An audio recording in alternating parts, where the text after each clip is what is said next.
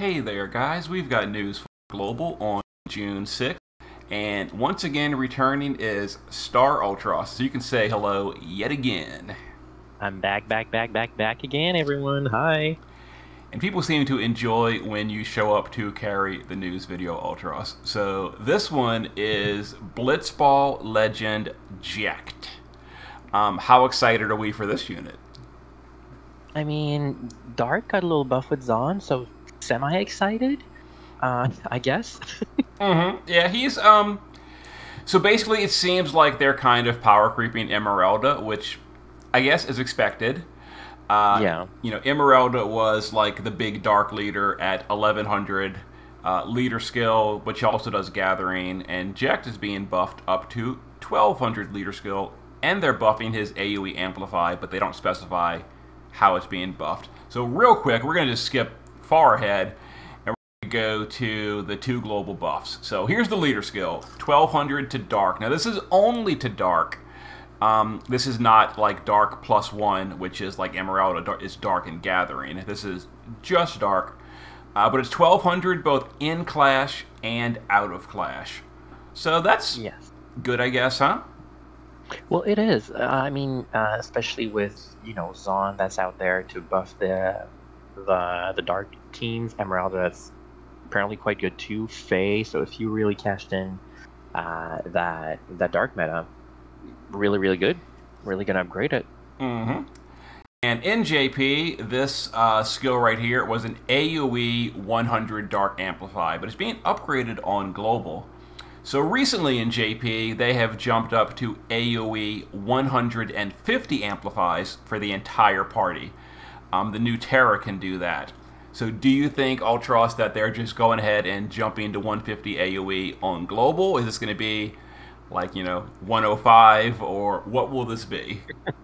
Yeah, there's no way they're going to go all the way to 150 for that. So I'm thinking 105, 110, or 101, just to say it's a little higher than Zon. It's like, yeah, but, you know, they tried. Like, I'm not really hoping for anything really meta-breaking, but at least it's upgraded, so we'll take it. And then for the unit, he is a normal Neovisions. He is not plus. He is premium. And his damage is sort of underwhelming. That could change depending on what his global upgrade is. But, yeah. His banner has no perks. Yeah. And the rate up units on it is actually kind of weird. It's like 2 of them are dark supports, 2 others are light. Like, I don't really understand what's the theme there. Oh, that's true. That's true.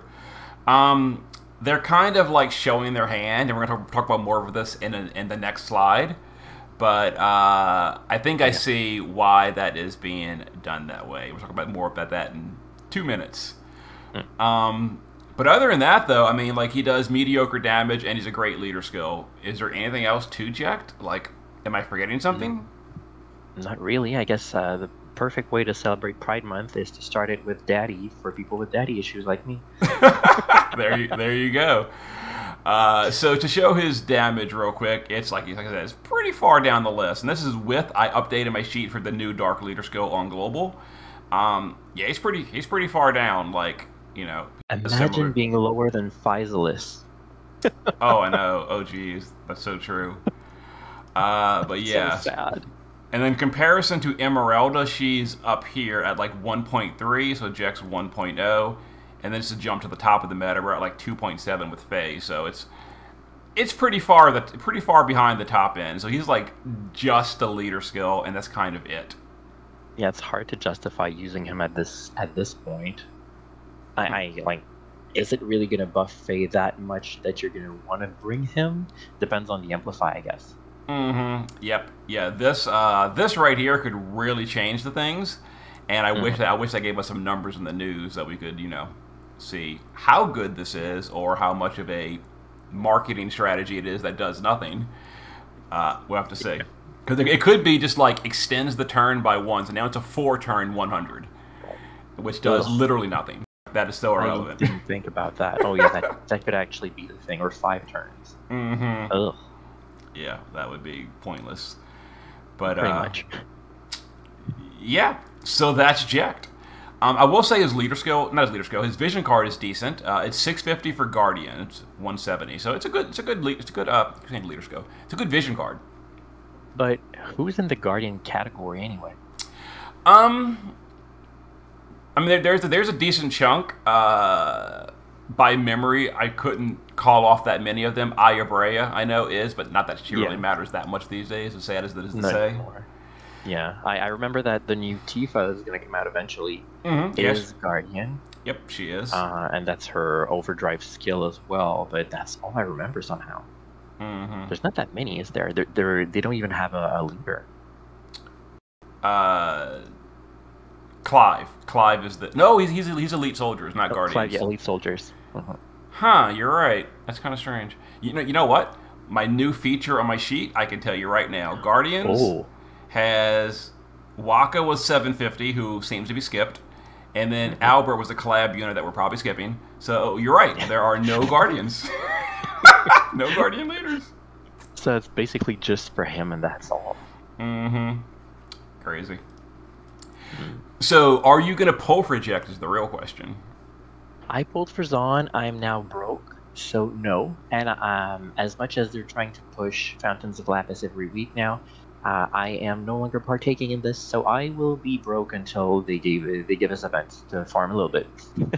Pretty much me too. Yeah, I stopped buying the fountains months ago after things started going downhill. I'm like, not anymore. Yeah. So for me, it's probably going to be a skip as well. I'd like to have him. I'll do my video summons, and if I get him, outstanding. But am I going to use any actual resources on Jekt? I will not. If I get him from a video summon, he'll get 3,000 VIP coins. I've still got a stash of them remaining. And again, it's starting to dwindle, and now that I'm no longer purchasing the crest and all, I'm noticing the VIP income is like non-existent. Yeah, I kind of felt bad because usually I always buy the ticket, like the rare tickets and the EX tickets every month.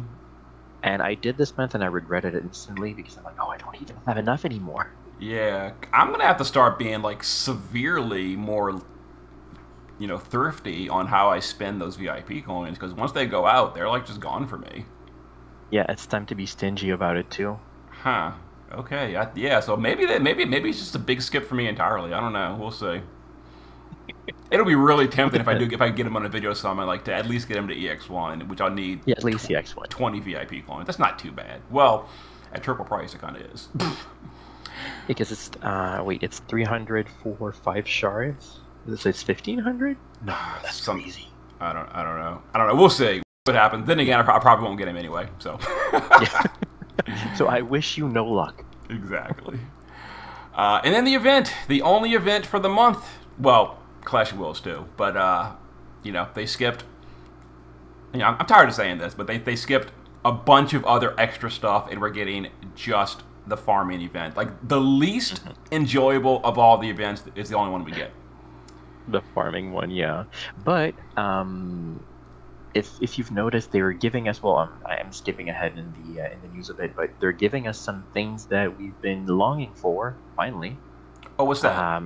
Those EX abilities, like for the 5th slot for D&D Plus units. Yes, that is down here.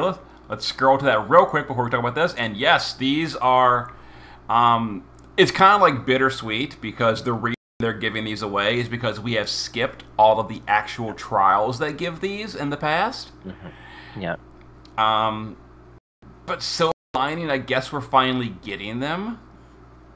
But we finally might be able to equip one on a unit or two. Oh, I know. It's just we're still missing a lot of them though. Like we're missing the ones for magic and all that we're given, and these are all attack power. So this still not that good. Which is kind of weird when you think about it, because the Dark Toys one was for the event with Vaughn. Oh no, Ash. Yeah, Ash can't equip them, so it makes sense. Never mind. And when you mentioned Ash, speaking of, so this is the Final Fantasy X dungeon, right? Well, I mean, Ash is definitely my favorite Final Fantasy X character. I wanted to say the same thing. Ash's clothes, Ash's boots, Highways. Isn't this from Ash as well? I don't know, maybe not, but these two definitely are. Like, yeah, I mean the design for the sword also, because I know literally nothing of Final Fantasy 12 unfortunately or fortunately, whatever you decide. But yeah, it looks very FF12 to me. So this is definitely my favorite FF10 unit as well. Ash is great in the game. Remember when she killed Seymour? Oh, jeez. Yes. So what I was saying, like the little hint about the light stuff, it seems like they're going to be just like skipping lots more content, so they're just throwing stuff randomly at this point. Just like makes no sense, but we're going to just throw the 12 gear onto the 10 stage because we're not getting any more content. So there you go. But it makes sense that Ash is being skipped because basically her entire kit has been slapped onto Celeste. Mm-hmm. Pretty much. She has the same field, and then Yuna has been slapped on the rest of her, on the rest of Celeste. So she's a big fusion of them both, except she doesn't have a leader skill. That's why we got Bart. Well, I say we, excluding you, unfortunately. Big sad, big sad. And then the only other thing is more of these community challenge rerun things. This time it is the previous 5 years of Fundamental Forces story. So for people that are into the global story, I guess this is kind of cool. If you never read it, now you can. If you've already done it, you know, no soup for you. So there you go. Yeah, but at least it's nice that they're putting it back. What's not as nice is that they're removing it eventually. Yeah. Why not make it like permanent? Exactly. This literally goes into that key vortex for story events, and just stick it there permanently. But no, it makes no sense to me whatsoever. Because it could go there with all the anniversary events from JP as well. And what's really weird is I don't understand this at all. Some of these are open until August. Some of these are open for 6 days. Why? I noticed, and I'm like, why some of them only 1 week and others until the end of time? Yeah, I don't get it. Very unusual. It's because they don't like Yoshikiri and Louise, I guess. Must be. It's crazy. Oh, wait. Is it because Dragon is Wilk and Orphan is Richt, and they were both premium units? Could be, but then again, Fundamental Forces. This was Louise and Ling, wasn't it? Oh, isn't that Elena? Oh, I don't know. It could have been. Just like the regular Fundamental Oh, Forces. yeah. I think this was actually Louise, the researcher. Yeah. Okay, so Elena. Yeah, but Yoshikiri wasn't premium? I don't think so. Not only wasn't he premium, he was barely ever used until I think they buffed him. Wasn't it? When he got the frozen LCD. Yeah, he saw some use, but he was never like, you know, top meta in my opinion. Yeah. But yeah, anyway, if you've never run these, you know, you can see the story, or you can collect a little bit of Lapis, which, you know, we don't get anymore. If you've already run them, you get nothing. And that's kind of it for global news. Like, I wish I had more to tell you. You know, we get 2 events a month, and this is going to be the only event we get. They, you know, all the trials, all the Neovisions Awakened units. So, like, people kept saying, you know, this, and I guess this is me being a little bit of a jerk to say this, but when I tell people, like, you're not getting stuff, and they're like, oh no, it's just coming next week. It's coming during the event. And like, no, it's here, and we're not getting any of the crap that we're supposed to be getting. I told you this, and people on Reddit are like, you're just negative. I'm like, no, I'm just right.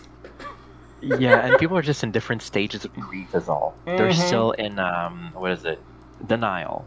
Exactly. Yeah, so we're not getting any of that stuff. Nothing there. That's kind of it. So I guess just for have something to mention to talk about, that's it for global news. So if all you care about is global news, thank you for listening. The end. But we can just mention like something for JP, because something to talk about. We've got a new Terra on JP, and yet again it seems to be just extreme power creep, right? Because now we're doing AoE 150 amplifies. Now you can give multiple elements. Yep. For what is she again? I think it's the 3 classes, fire, right? ice, and holy. Oh, not lightning. That's weird. Okay. Yeah, it's light. Sorry, I said holy because FIH. Oh, that's Uh, I always call it that too. That's so weird though. Like she doesn't do light element at all in the game, does she? no, that's true. She doesn't. She doesn't learn. Well, sorry, I was about to call it Pearl, but she doesn't learn Holy. Yeah, yeah. Listen, I'm an OG player. I played Final Fantasy 3, not 6. But yeah, she didn't. She didn't learn Holy. I think Celeste did. So she didn't really have any light damage at all. Yeah, she got Meltdown, or if we're going to the classic Yes. version, Merton. Merton. You gotta love mistranslations. The throwback. Oh my god. But yeah, she's good. You know, I posted a video where I pulled for her, didn't get her. Did I actually post that video? Oh god. You did. I did. Okay. Yes, 4 minutes of pain for you. Yeah. And I also tried to get her on my main account. I didn't. Thank God I have been gifted with an alt account, and I was able to get her. Ooh, nice. And so I'm very happy that I got her. But she's just EX1, so she's not great just yet. Mm. And you know, that Onion Knight that I did get during the Terra polls, he has been like very useful for me lately. I've been doing a bunch of JP stuff. Because in the past, you know, I have skipped a lot of the stuff. But he's been carrying me through that stupid tower. He can OTK everything. I never farmed on JP. All the series boss battle, he did all the missions. I posted one clear, the crystal clear, on my channel, but I went back and Onion was on every single clear of mine, and he carried every single category. He carried the wind, the ice, the crystals, the Final Fantasy 3. Like, he did all the carries, and he's only EX0, and he's been useful. That's what's surprising, because if he was EX1, then you just have to get a friend, and then you could like make a lazy clear where he's not doing the DPS or anything. But I mean, if you're killing it fast enough, because for the FF3 clear, well, I didn't. Did you post a video of it? The 3 clear only? I did not. I'm really regretting that, because a few people asked me in the JP chat, like, where's your video? I want to copy it. I'm like, I didn't post one. And then I explained like the way I did it in chat. And for example, you know, one player said, "Oh, that's, you know, your explanation was great. I cleared it." But I really should have posted a video. Maybe I'll go like rerun it and post a video just to have it out there. If you feel like it, I'd be grateful, because I do have an Onion Knight, and I'm not looking forward to gearing and trying to get everything done. Like my Cloud of Darkness isn't even EX3 yet. I didn't even use Cloud of Darkness in the clear. Okay, no, Joe, she was there, but literally did 0 damage. She was a support unit. So the way I cleared it with Final Fantasy 3 is, now this does require a friend EX1 Onion Knight, because you need his shift form on one of them. So the friend, the EX1 Onion Knight, will use the shift form to apply all the mitigations. His shift form has all his tanking skills. So he applies, because no magic tank on that series. So he applies the undead mitigation, the general mitigation, and the magical mitigation through the Bar Winja buff.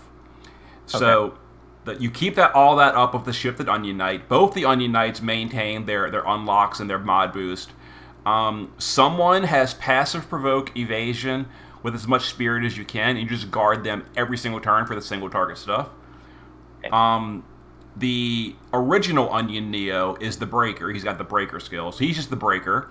I used Ingus just as a healer. He's got the heal in his kit, so he did heal, and I gave him Dispel and Dual Cast. He dispelled and healed, and then I used Evoker as literally nothing but a Wind and Peril Field, and he just like sat there and did the Wind and Peril Field.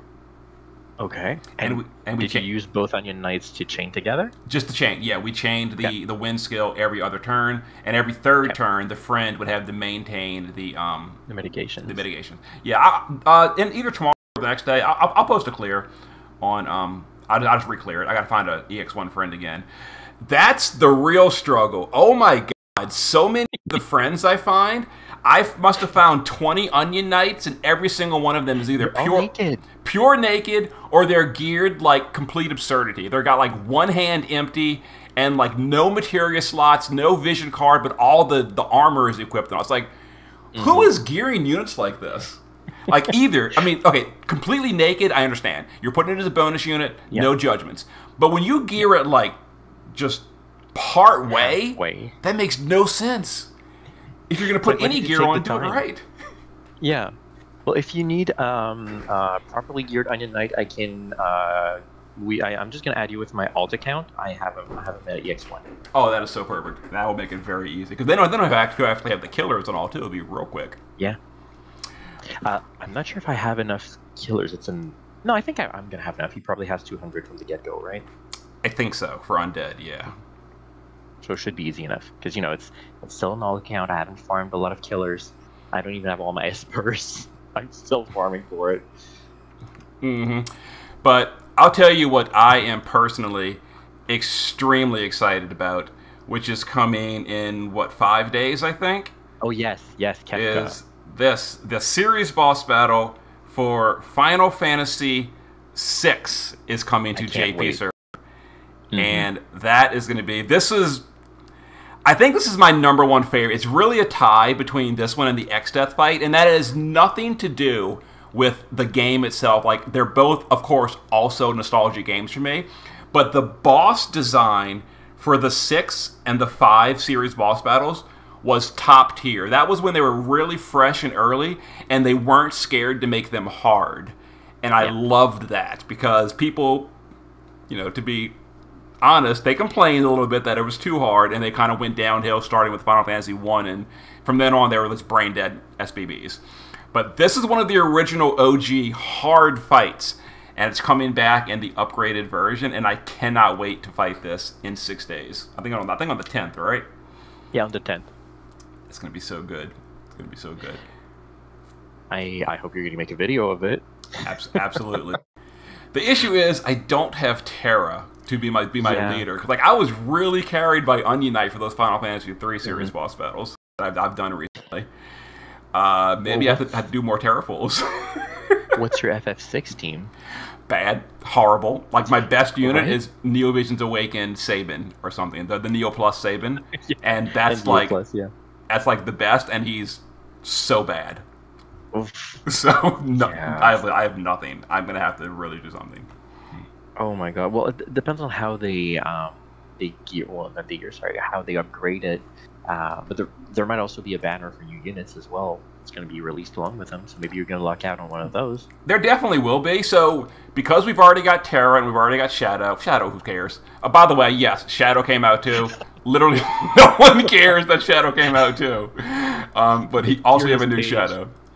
But who do you think there's going to be? So, okay, the honest answer is probably going to be Locke again. Who cares? But who would you want it to be if you had your pick of anyone in 6? Who would you want the new unit to be? If I could pick anyone, and that is anyone, I would go with Gogo and Mog, because Gogo would be very cool. It would be a different kind of unit, maybe like that perfect chainer that can just mimic the other unit that went before. Crazy, but let's not go into that. So I'm going to be with the realistic answer, and I'm going to say Celeste and Mog, because Mog had been an ice unit before, and an ice support to go with the entirety of the other ice units with Terra and Shadow. That's also ice category. With Celeste, who is undeniably going to be ice as well. So I think it would all fit well together. Mm-hmm. So for me, my unrealistic, never going to happen choice would be, I want to see a unit of Emperor Gestahl. He's never had a unit like any of these games, I don't think. Any of the mobile games. And was he Record Keeper? I don't think he had a unit in Record Keeper either. I could be wrong. I don't think he did. But in 6, Emperor Gestahl was the ultimate mage, right? He took all of the best espers for himself. They showed you in the little combats he did. He had all the magic up to the very top end. So, he should be a really powerful magical unit. And he was cool, too. The whole thing started because of him. I'd love to have him as a unit. Because Kefka was working for him until he betrayed him on the floating continent. Spoiler alert, you're going to see you see it on the vision card from Terra anyway. But, that's not going to happen. So, no, so I don't think so, but it's a really cool choice. Yeah, I wouldn't have expected that from you. Mm-hmm. But the one I would like to see is actually Edgar, because I really like Edgar as a character, and I feel like most of his units have been pretty unfortunate. Now, the 7-star that got awakened to Neo, Was good for a brief period for the Dragoons way back in the day. Yeah, with the jump. Yeah. He was good for a while, but we've never really had like a meta-level Edgar. They've always been pretty terrible. Like the most recent one we had is absolute garbage. Never saw a second of use. It was forgettable right away. So I'd like to see a really powerful Edgar, and I'd be pretty happy about that. Hey, whoa, wait! I just thought of something. I literally answered if I could have any unit in the universe, and I said Gogo and Mog, and I didn't even mention Ultros. Yes, that would. Let me run away real quick. Let's get Ultros and Typhon as a tag team unit. Yes, now that's what I'm talking about. That'd be awesome. I mean, I could accept having another Realm as well. I like Realm. She was good. She was good. Her skill wasn't that useful. It was more like a fun thing than a useful thing in the game. But well, what I like to do is to use control on units. Like you had an accessory you could give her that would give her control, so she could control the enemy monsters. That's good. Instead of yeah. It's definitely really good to learn the lores for Strago. Yes, exactly. But I feel like it just like wasn't that. You have to understand, I am very much a metagamer player. So, like, for me, the power comes before fun in my choices always. So, that's why I'm just, like, not as into the sketch or the control mechanic, because it's like, okay, I can spend, a turn to control the monster, then I can wait for his ATB to fill, then I can have the monster do this interesting but relatively low-powered attack, or I can use a Fire 1 spell that does the damage cap because I spent the entire 6 or 10 hours of Disc 1 or Part 1 staying a low level, waiting for an Esper, so I could then level from 6 to 50 with the Esper plus 2 magic equipped, and I was overpowered. Yeah, that's how I play games. Okay. So I didn't use control that often. That's fair. I'm more of a completionist. So I was like going around gathering all the lores for blue magic for Strago, trying to get all the rages for Gao. Never got all of them, and it's impossible. I don't know how people did that. Some of them were even bugged in the SNES version anyway. The dances for Mog, I cried the first time. I forgot to go and learn the water rondo because you couldn't go and get it back. Oh no. Oh, those days. We're actually talking about that in Discord like 2 days ago about how you can miss that, but it's actually not missable in the remake, the Game Boy Advance version that added extra in-game content. You can get a water rondo in the in-game from that. So pretty cool. I saw your message. I was like, oh, I didn't even know, because the worst thing is I played the remake, but until like the Soul Shrine, and then I stopped there. I definitely understand. The Soul Shrine is very grindy. Yeah. And I never liked all those like split your party kind of thing, because I'm usually just taking one party, leveling it up, and not go around with the others too much. Yeah, the Phoenix Cave. Yeah. Although if you go and get the Moogle charm, it really trivializes. That's what I did. Yeah, that's what I did. There we go. All right, so little bit of an off-track tangent, but Sorry about that. It's not like we had much to talk about with Global. But that's what I do. I sidetrack all the time, and I couldn't really resist talking about FF6 while there was an FF6 banner on JP, right? For sure. So on Thursday, I'll probably have no videos for you about this content because there is no content. But on the 10th, I will hopefully have an awesome series boss battle against Kefka video, if possible. We'll see what happens. And then I will try to this week get that Final Fantasy III clear on Cloud of Darkness. I'll re-record it. It was overall, honestly, not that hard with the proper setup. Okay. Well, that's good to know, because I'd love to be able to go and do it. Will do. All right, thanks again for joining me. Always a pleasure, man. All right, later. Bye.